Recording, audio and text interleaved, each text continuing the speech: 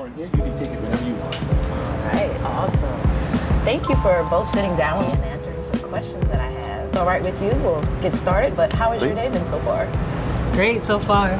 Gorgeous day here. Yes. Yeah, I can't ask for better. Exactly. Pretty clear. Sky's looking good. Yes, indeed so.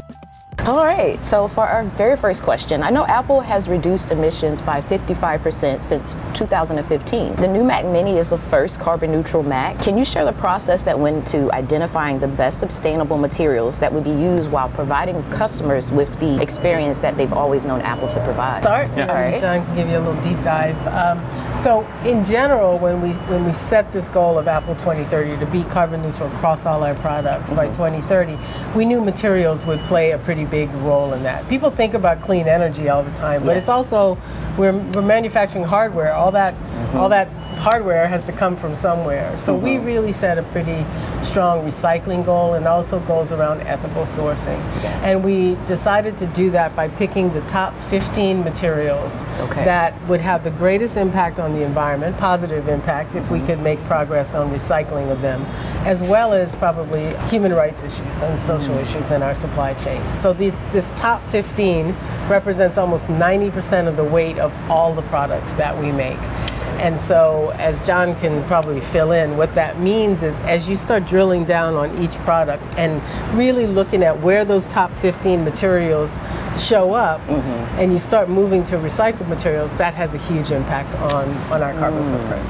Okay. Yeah, and I think on the material side, material properties are really important and can dictate how well a product performs, right? Maybe it's the strength of the material, or the conductivity of the material, various other properties. And one of the challenges with recycled material is you're bringing in sometimes not a perfectly pure kind of base material, and that can introduce impurities, and then that impacts your performance. One of the big challenges is actually getting in and designing alloys that are more tolerant of those impurities so that we don't take any regressions in terms of strength and conductivity and those sorts of things. And so many years ago we started kind of building out internally a materials team, and particularly an alloys team, because a lot of these are metals, that actually get into the details of designing custom materials. And so by doing that, we can design materials that are more tolerant of these different kind of streams coming in. And Mac Mini is 50% now. Yeah, Mac Mini is now 50% recycled material. The aluminum enclosure is 100% recycled aluminum. And one of the other interesting parts on the material side is, of course, we want to use recycled, but it's always great if you can just use less to begin with, right? True. And one of the amazing things about the Mini is, because of the efficiency of Apple Silicon, we could build this tiny little product, which is great because it takes up hardly any space on your desk, but also uses 85% less aluminum than the previous product by way of kind of how we form it. So we actually, it's kind of fun. This is the blank we start with. We do a process called impact extrusion, where we push into it and it forms, the material flows up around the side, and so it doesn't take that much to make this part. Impressive. And I'm seeing the Mac Mini. It is definitely a mini over there. Yeah, it's super small. Yeah, so you can see it's like that. This whole part is coming from that little blank. Wow, Cool. interesting, like to see and to hear the story behind things. And with you saying like the challenges, or rather the barriers in which you face, could you elaborate a bit more on any other things that you may have faced in terms of barriers in the creation of things? Yeah, well, I think one of the things we wanted to do, obviously, is we've made this transition to Apple Silicon on the Mac, and one of the great benefits of it is incredibly efficient, right? Tremendous power efficiency. And so we knew that we could build a smaller product that still has all the performance that everybody would want in a Mac Mini, but of course we want to push it really far and be as aggressive as possible. And what we created with this little Mac Mini is probably our, if you look at it as like performance per volume, I think it's like a new bar for us in terms of what we were able to achieve. And that was a tremendous amount of work on the engineering and on the thermal design team to figure out how to cool those chips inside that tiny little enclosure. But it's worth it because, again, it's half the size of in terms of the space it takes on your desk, it's half of what the previous Mini was. Wow. And it just makes me so happy when I see our engineers get excited about the goal being to be more efficient, the goal being to be smaller, because they're thinking about our users, they're thinking about our customers and what they want and how much more space that creates on your desktop. But we're also thinking about, hey, you should feel great about knowing that this was made without contributing to climate change. So interesting to hear the blend of stories in terms of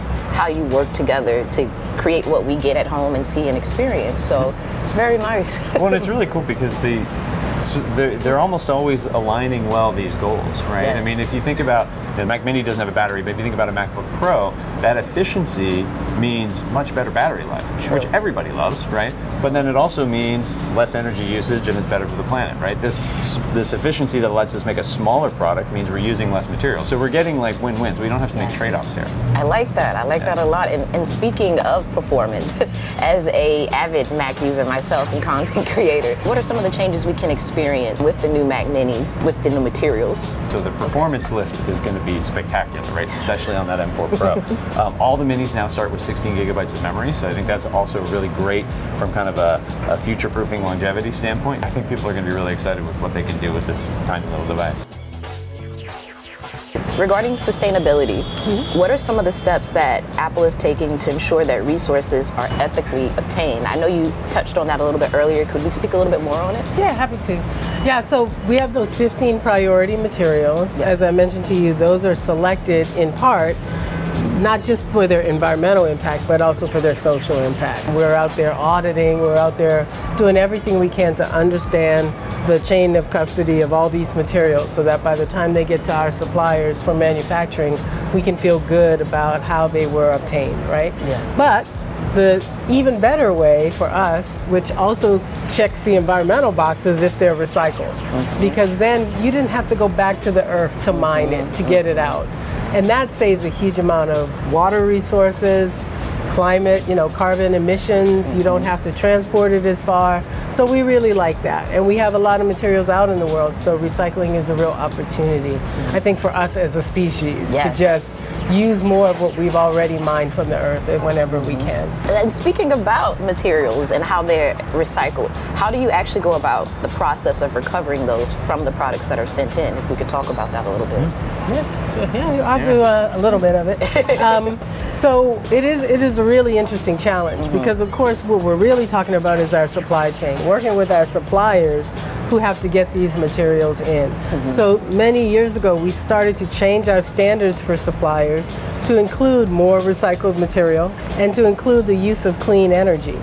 And across the board, we've made, we have 320 of our suppliers who are in our clean energy program already.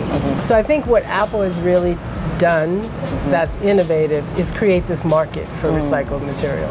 We say to suppliers around the world, whether it's copper or zinc or aluminum, we would actually prefer the material be recycled.